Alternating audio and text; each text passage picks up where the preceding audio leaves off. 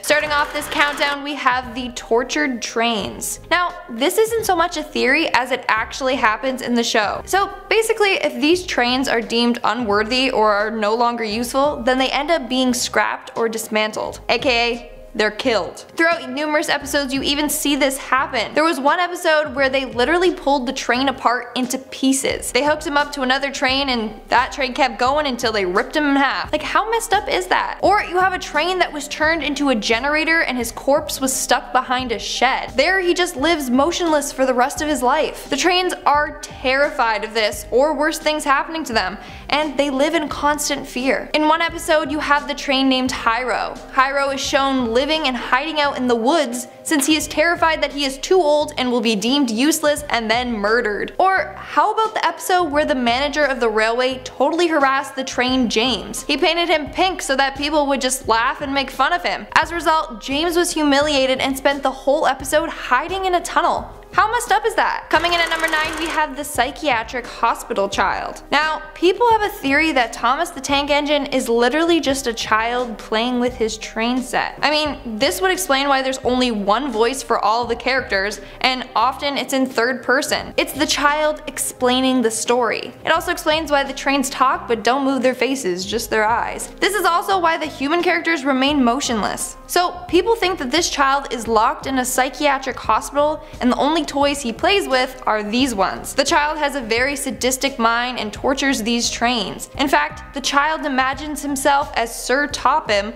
the controller of the trains. He then lashes out at the trains, often destroying them. The hospital is trying to get the boy to control his dark thoughts through play, but he can't, so he always ends up killing the trains. At number 8, we have Dipper time-looped Wendy. Wendy is of course the big crush of Dipper throughout the whole show. Even though she is much older than him and she doesn't repay the child like butterflies, she's still one of Dipper's good friends and the source of many adventures. But in one episode where Mabel and Dipper go back in time, they run into a young Wendy who says Dipper is cute. Now this image of Dipper could have been locked away inside Wendy's brain, thus making her grow closer to him in the future, not realizing that this is the same person she met in the past. This loop then locks the two into many episodes where they can go on adventures together. Without this moment happening, we literally don't get so much of the craziness that comes out of the show, and maybe they never defeat Bill. At number 7, we have the memory gun doesn't erase memories. The memory gun seems to work like some sort of neuralizer, like the thing from Men in Black, wiping people's memories so they forget everything they have seen in Gravity Falls. I mean, a lot of crazy stuff goes on down there, so I bet there would be people who would rather live peacefully rather than remember the time they were almost eaten by zombies. But when Stan is smacked with the memory gun, he's later able to recover some of his memories. People say he was able to do this because the memory gun only covers your old memories. It locks them away like the sunken place from Get Out, but in a lot less creepy way. So if you encounter things to do with your old memories, it can recharge them and your mind will remember everything. This is why looking through the photo album at the end of the show recovers all of Stan's old memories. Now at number 6 is the prequel. This theory comes from Redditor Jacob Blah, who claims that the Croods is actually the prequel to the Flintstones. Now think about it. Guy is probably the first Homo sapien to discover things like joke telling, making fire, keeping animals as pets, and more. He's more advanced than the Croods and can progress them further, which he does end up doing in the end. When the movie ends, we see all of them building this version of civilization in paradise while using prehistoric animals as tools. And which other civilization uses dinosaurs as tools? The Flintstones. Maybe the Croods and the Cro-Magnons existed harmoniously and one point in the distant future the town of Bedrock was founded, or that initial civilization eventually became Bedrock. Nobody knows. Nobody knows. Coming in at number 5 is the sequel. Well, we just explored the before, so it's only fair that we now explore the after. According to the same Redditor, the Croods could have also been the sequel to the Ice Age movies. The Ice Age obviously took place a long time before the Croods came along, but both movies have very similar animation styles, except Ice Age is obviously more focused on animals and the Croods is more on people. Scrat and Belt are also very similar, although the link isn't fully fleshed out. I can kind of see where Jacob is going with this one. I will give you credit where it's due, although I wish you had more research or backup to back up your statement. In our 4th spot, we have the lost episode. Now, there are so many shows that people claim to have a lost episode, and Courage the Cowardly Dog is no stranger to this phenomena. So people have created a theory saying that there are multiple lost episodes out there that are much darker and gorier. Let me describe one of the episodes. So they claim that this episode starts with static before it eventually shows Courage wearing a mask while rocking in a chair. He then drags Eustace and Muriel to the basement and chains them to the wall. He begins to torture them while they beg and cry for him to stop. Then he ties ropes around their necks and strangles them to death. The episode ends with him back in the rocking chair just staring at the camera with a large grin on his face for 2 minutes straight. Creepy.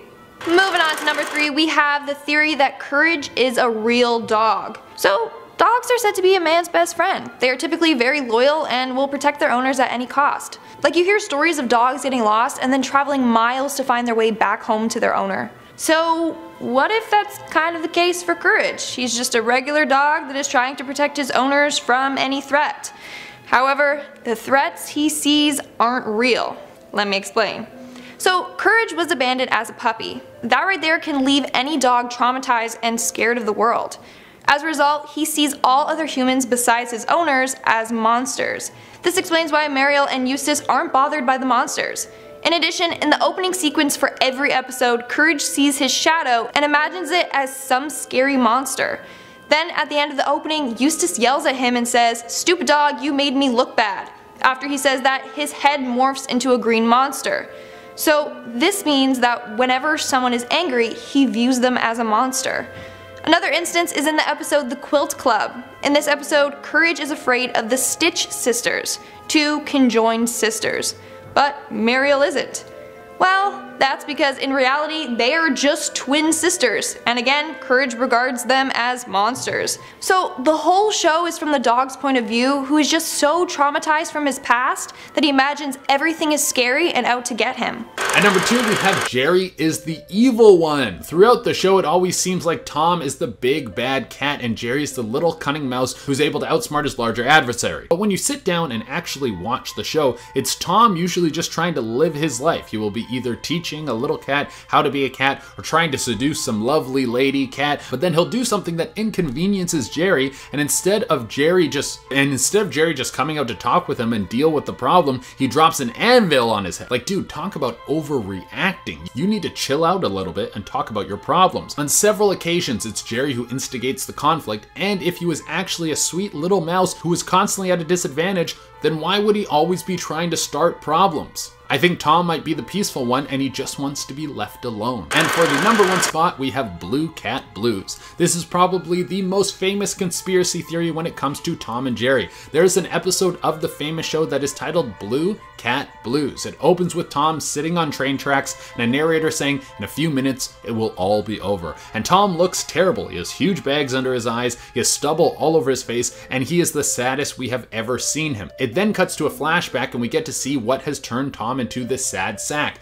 We see that he just had his heart broken by this lady cat. He did everything in his power to try and woo her, but she decided to take off with another. So Jerry comes in to comfort him. And then we see a flashback about Jerry's love life, and we see how she left him for another mouse. So the two of them are now depressed, sitting on train tracks waiting for the train to come in.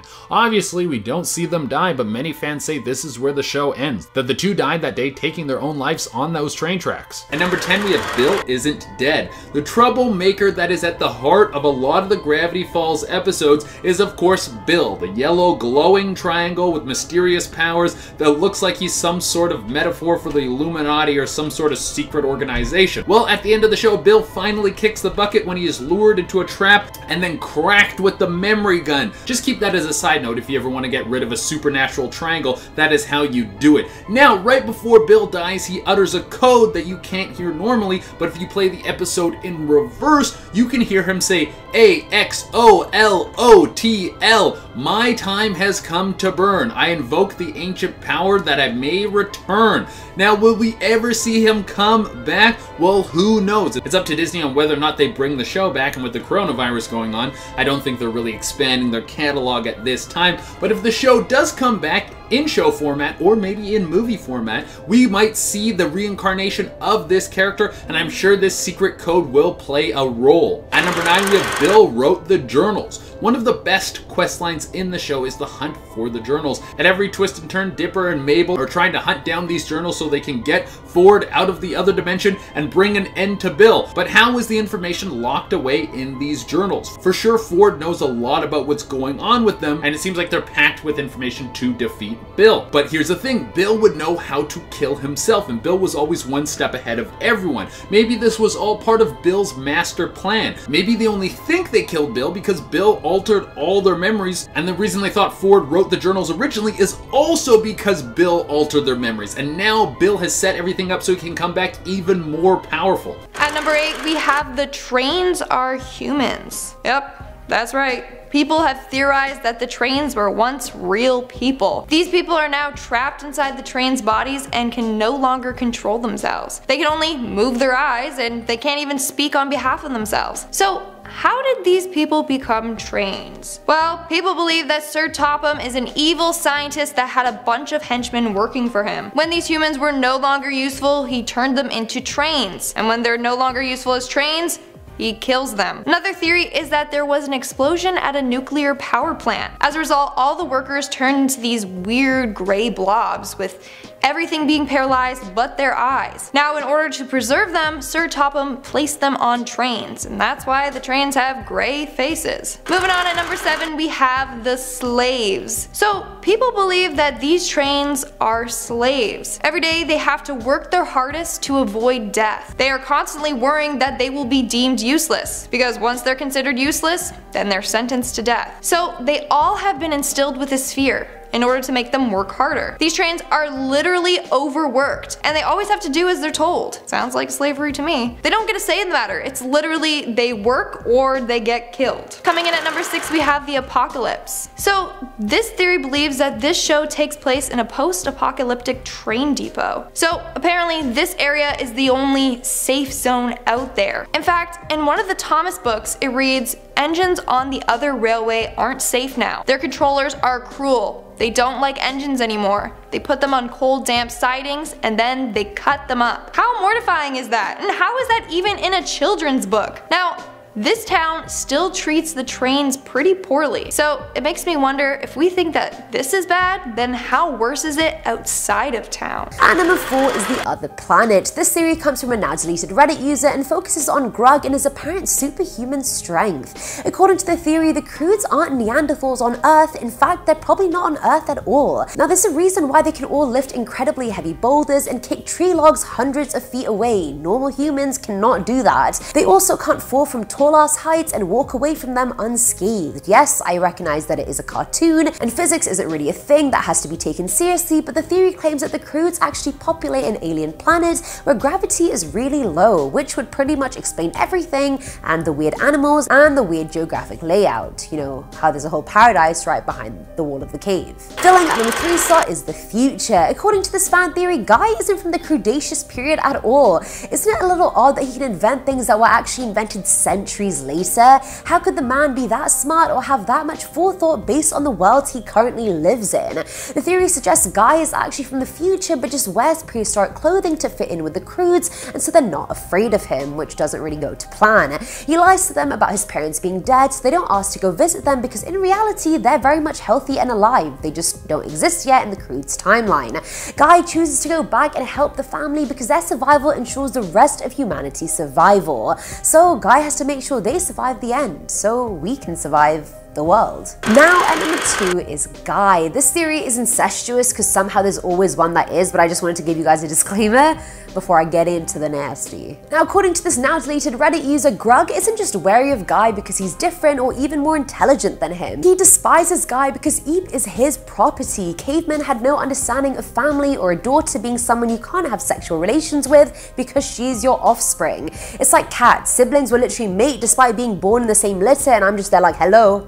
That's your brother. Either way, according to this theory, Grug's place in Eep's life was being threatened by a man who was smarter than him and who he could see that she was slowly falling for, which, I mean, ew, is Uga not enough for you? And finally, at number 1 is colonization. This theory claims that the movie, more specifically the relationship between the Croods and Guy, is one that resembles the first impressions between white colonizers and Native Americans. Colonizers were disgusted to see how Native Americans were living. Their hunter-gatherer lifestyle was deemed barbaric despite it not hurting anyone and it working quite well for them.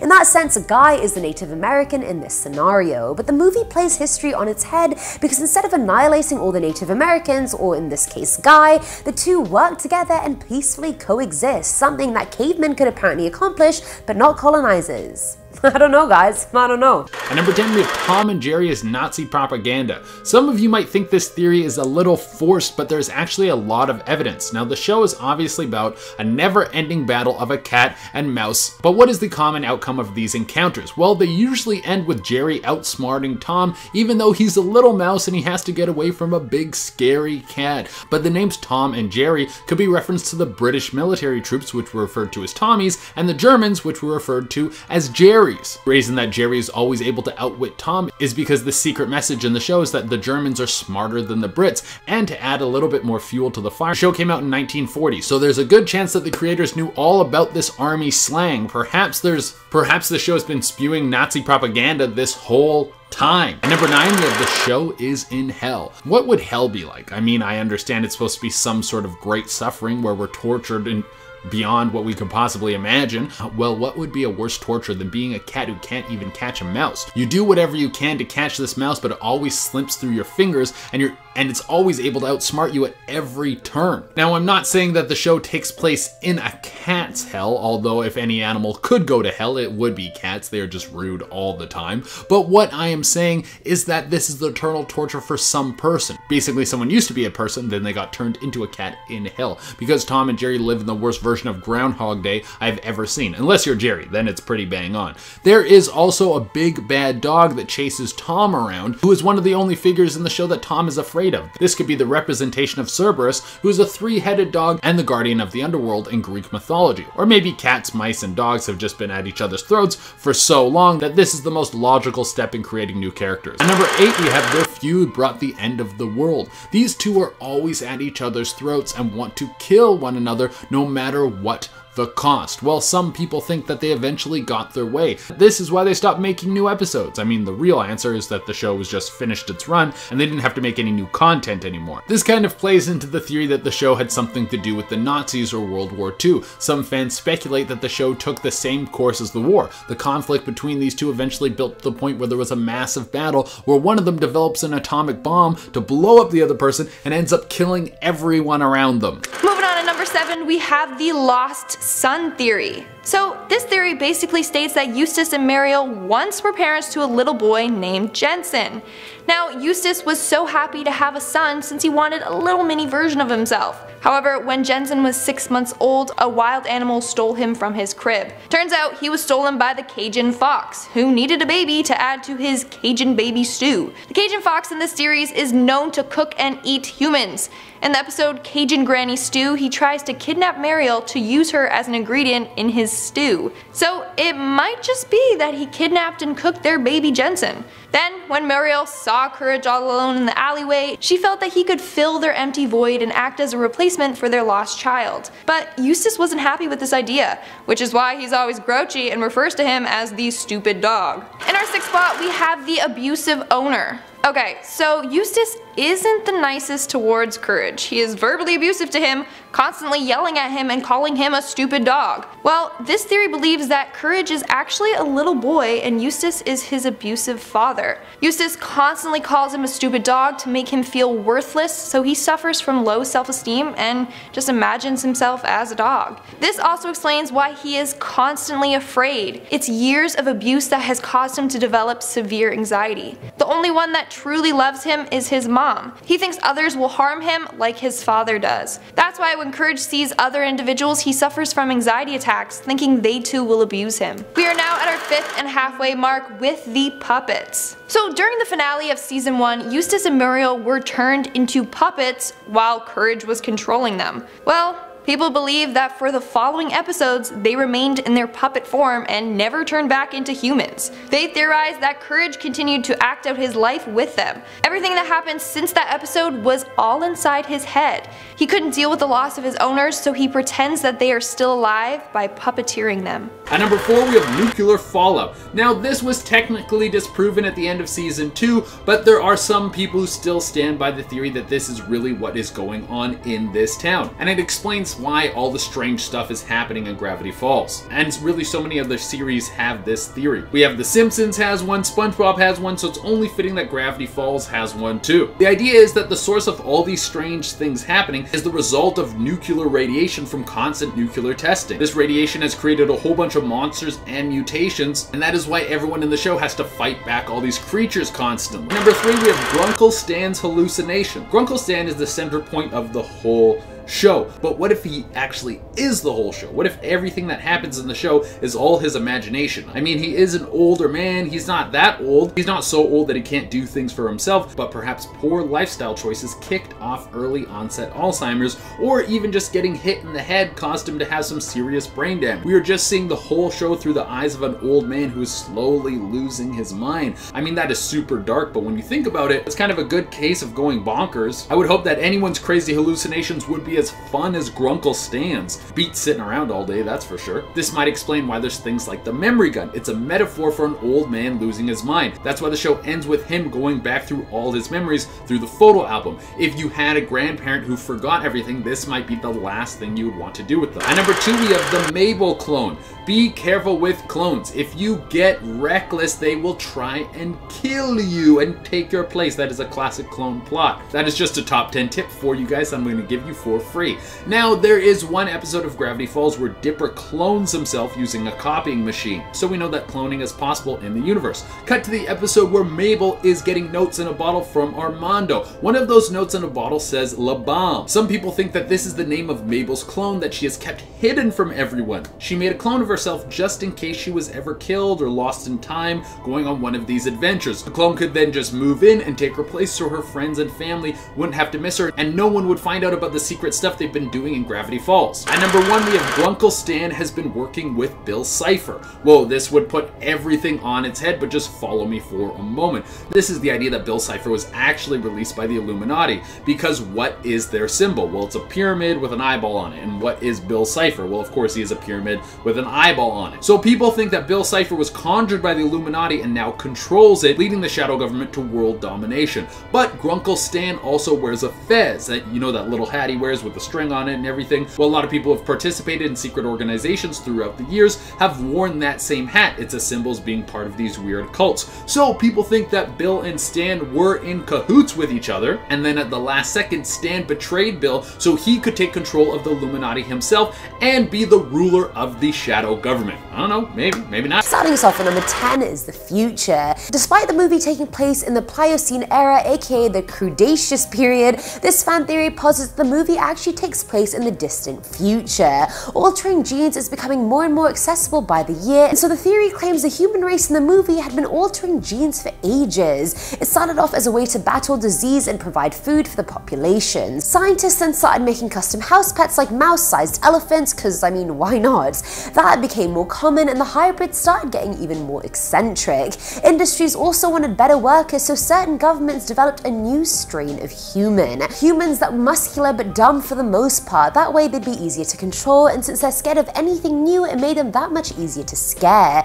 Religious sects took offense to such an advanced alteration of God's creation, so they attacked government facilities with weaponized viruses. But they spread and killed 14 billion people worldwide, but not the humans made for labor. No, they were immune and thus the only ones left. And that is where the movie starts. Coming in at number 9 is the memory. Grug is irrationally paranoid of anything new, and I get it, he's a Neanderthal, they aren't the most intelligent, and anything new can be frightening. But according to this fan theory, something incredibly traumatic happened to him during his childhood to make him the way he is. Grug's own family used to live in a cave much like the one they live in the movie. One day his dad went out to hunt for some food and never returned. Worried and unable to fend for themselves, his mother went out to look for him and made him promise to stay in the cave until she returned. And as you can probably guess, she too never did.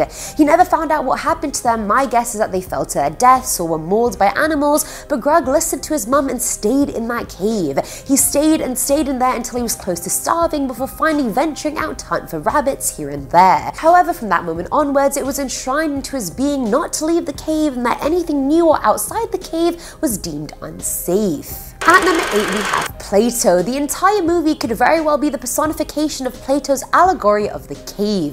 The allegory discussed people imprisoned in their own bodies, trapped in place, and who believe reality is all that appears to them on the walls of the cave through shadows. Now, to dumb that down, it was Plato's way of trying to entice people to learn philosophy so they could grow as people and eventually reach enlightenment. Sure, the crews didn't go that far, but they did grow beyond just nomads with the help of Guy. If anything, Guy could have been Plato himself, the real teacher that enlightened the crews. Yes, I know that's giving him a lot of credit, but I mean, that's what the theory proposes. Don't shoot the messenger, I'm just here delivering the message, you know what I mean? Filling at number 7 slot is the parallel. The family dynamic of the crews is very much what the traditional family dynamic was back in the day. I say back in the day, but it's not really that back in the past as you think.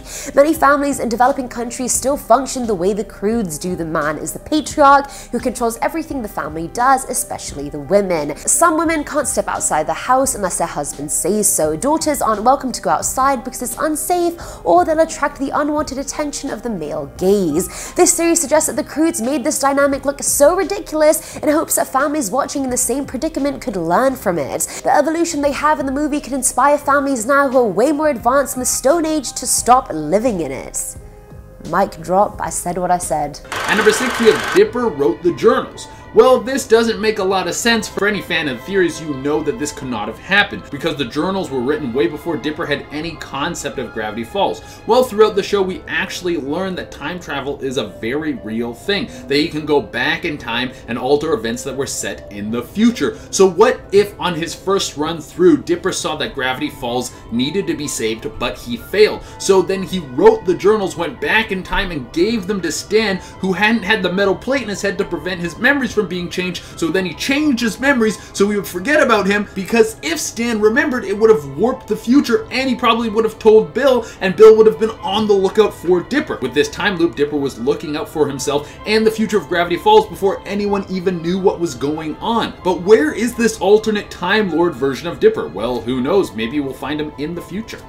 At number 5 we have The Last Pine. Now let's get wrapped up in some famous things from other pop culture items. That is how you know your show is really starting to take off. If you follow the show, you know that Dipper and Mabel's last name is Pines. They are the Pine twins. And eventually they get the power to travel through time, as we covered in our last point. Well, what other famous thing has a ton of time travel in it? Well, Back to the Future. In the movie Back to the Future, Marty is at the Two Pines Mall. This is when he goes back in time, and when he does this, he crashes into a pine tree, so when he goes back to the future, the mall is now called the Lone Pine Mall. Well, the theory is that the Pine twins were so famous in the town, popping up there through time travel, that is why the mall was named the Two Pines Mall. And when the DeLorean was traveling through time, it actually hit one of the Pine twins that was going through whatever sort of time portal, like they hit each other traveling through time, which killed one of the twins, and then only left the name as the Lone Pine Mall. This is a very depressing theory, but who knows how time travel works? Maybe that is actually possible. In our 4th spot, we have the evil conductors. Now, each train is said to be able to move only when they have a train conductor on board. This was proven in one episode where a train was whipping along fast on the tracks. He couldn't stop himself because he had no conductor. Now, the trains are also shown to do some dark things to other trains. Does that mean that the conductors have complete control over the trains and their emotions? Well, yeah, that's what some people believe. So, in one episode, the trains are at a scrapyard when they decide to bully another train. They're literally scaring him and pushing him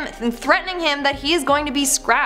That means that the conductors were all behind this and wanted to torment that poor train. Then in another episode, the trains create and execute a plan to basically rip a train in half to teach him a lesson. Why are these conductors so sinister? They're literally forcing the trains to harm each other for their own amusement. Moving on, at number 3 we have the murderer. So we've already established that Sir Topham, or as they call him, the Fat Controller, is out of his mind. And the Fat Controller is legit the name that they gave him. I didn't just make that up. They literally call him the Fat Controller. But people also theorize that he killed his child. So in one of the books it is mentioned that Sir Topham has a son named Charles, but we never get to see him. Then in the episode called Tickled Pink, we see Hat's granddaughter, but not her parents. His granddaughter is having a birthday celebration, so it's weird that her parents aren't present. So people are convinced that Topham ended up killing his son one day out of a fit of rage. Maybe because he knocked up his girlfriend too young, who knows. Then later on we are introduced to a train named Charlie.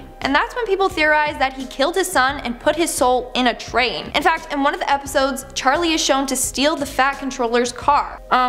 Hello, that happens in like every teenage movie. A rebellious son is mad at his parents and steals his car. So yeah, he's mad at his dad for literally killing him and making him trapped in a train. In our second spot we have Sir Topham is in love with Thomas. You heard me correctly. The Fat Controller has a weird obsession with this train. So people believe this theory for many reasons. So in one of the episodes, Thomas gets lost on his way to the mainland. Everyone is searching for him, but Sir Topham is the most freaked out. He is so concerned that he has lost the love of his life. As a result, he gets angry at the other trains, saying that they aren't looking for him hard enough. Now, when Thomas is found, Sir Topham throws off his hat and tries to hold back tears. He then says he can always get another hat, but he'll never have another Thomas. Pretty creepy. He also declared Thomas to be train number 1 because he is number 1 in his heart.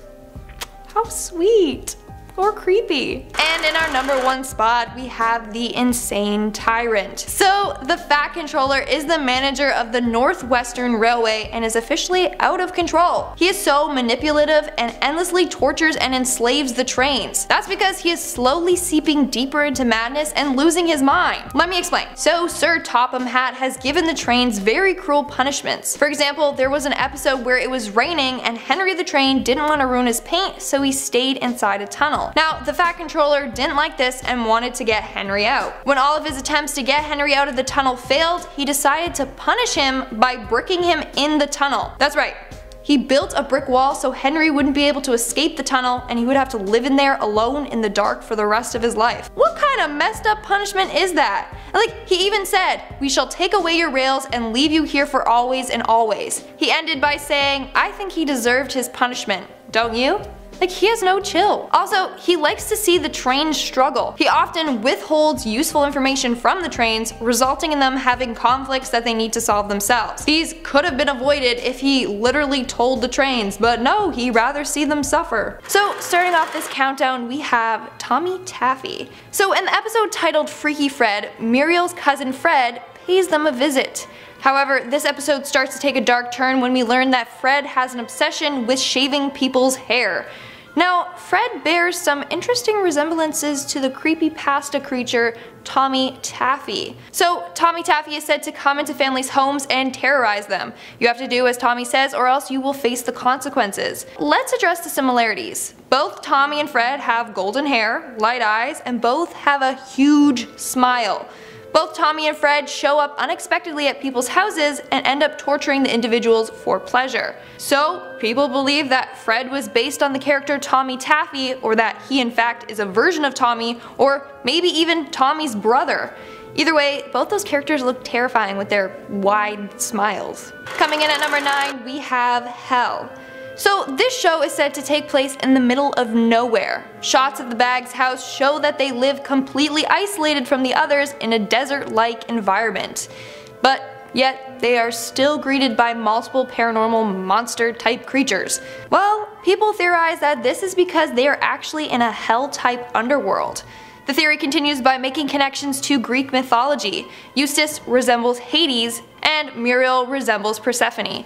Now, Courage is supposed to resemble Cerberus, the three-headed dog that guards the gate to the underworld. Although Courage isn't brave like Cerberus, he does protect his house from all sorts of things. He is also seen to shapeshift his head into other objects when he's trying to warn Muriel. Therefore, he technically does have multiple heads. In our 8th spot, we have the real-life villains. So there's no denying that this show has some pretty terrifying villains. What's even more terrifying is that people theorize that some of these villains symbolize real life people. For example, the character Fred is a sexual predator and the character Katz is a serial killer. Then you have the character the Perfectionist that teaches Courage how to be perfect and gets mad whenever he does something that's not perfect according to her standards. So she is said to suffer from OCD, where everything needs to be perfect. Then you have Eustace and Muriel, who are a couple in an abusive relationship. And lastly, you have the cruel veterinarian character. In the show, this character sent Courage's parents to space and he tries to do the same to Courage. He is said to resemble Sergei Korolev, a Russian rocket engineer who experimented by sending dogs into space. But then you have some funnier ones, like how King Ramses is a neighbor that Eustace borrowed something from and then he didn't give it back. So in the episode he keeps saying, "Return the slab," aka return my hedge trimmer, or whatever he borrowed. At number 7 we have the science experiment. So how are these two so smart? They are able to navigate the whole world, use tools, and even come up with complex plans even though they're just a cat and mouse. Well, some people think that it's all part of an experiment gone wrong. The idea is that Tom used to be a person. He was a scientist that was constantly using the same mouse for experiments. He wanted to see how far he could increase the intelligence of this mouse. Eventually, he was very successful and he made a mouse with genius level intellect. The mouse was actually so smart that it was able to knock out the human version of Tom and then implant his brain into a cat's body. This is how the two of them are so smart, but why Jerry is a little bit smarter, and why the two are constantly trying to kill each other at the drop of a hat. They don't need any motivation because there is a long-standing hate between the two of them.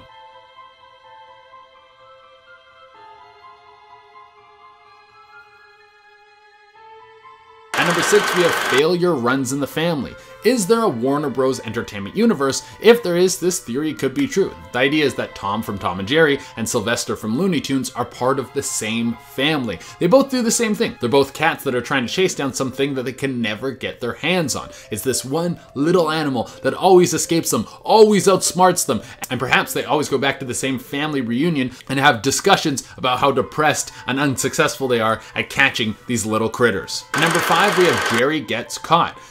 With any show like this, you wonder what would happen if the underdog finally won. What would happen if Tom actually caught Jerry?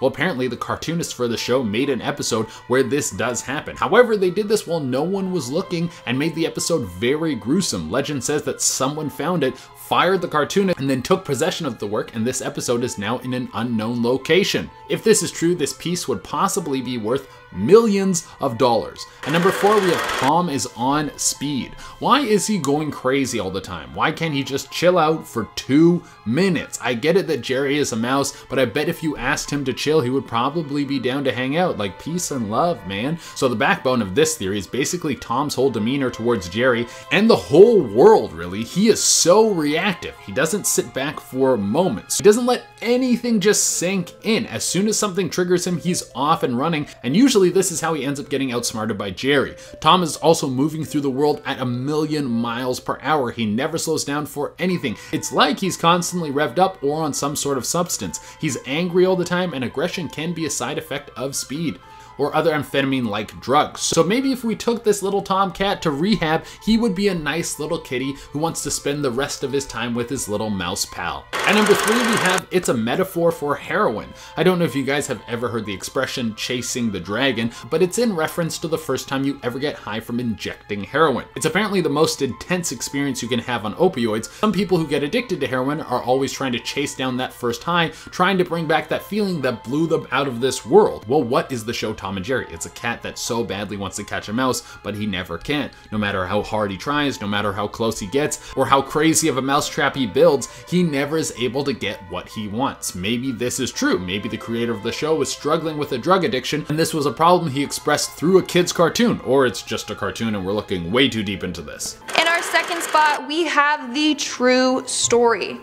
Alright, if you weren't already creeped out, you will be now. Turns out that this show may be loosely based on a true story. So this show takes place in the middle of nowhere. Turns out there is a house in New Mexico that bears a striking resemblance to the house in the show. If that wasn't weird enough, the owners of the house were an elderly couple that claimed they witnessed strange occurrences while living there, such as paranormal activity, and they claim to have even seen a creature known as the Skinwalker. The freakiest part? The couple disappeared and only their dog was found at their house. So, could this be true? Did the Skin Taker or another monster kidnap the couple? Looks like we'll never know. Unless someone wants to go investigate, then good luck. Coming in at our number 1 spot, we have the real life killer. So this theory surrounds the idea that the entire show is based on the real life killer, David Parker Ray. David was a kidnapper, murderer, and torturer. Now, David had 3 different tactics that he would use to get to his victims. So, number 1, he would have a sad story to gain sympathy from them, and then the victims would allow them to enter their house. Number 2, he would persuade them with money, and 3, he would cut the phone lines. All of these tactics are used by different villains in the show. The villain, the Storm Goddess, gained entry into the Bags' home by crying and saying she lost her precious dog. The zombie film director entered their home with promises of a large sum of money if they let them shoot at the house. And Le Quack was shown to cut off the cable antenna and then entered the home claiming he was a TV repairman. Now, if those resemblances weren't freaky enough, David was said to disguise himself as different individuals. Meaning, he would disguise himself as different villains, just like how there are multiple villains in the show.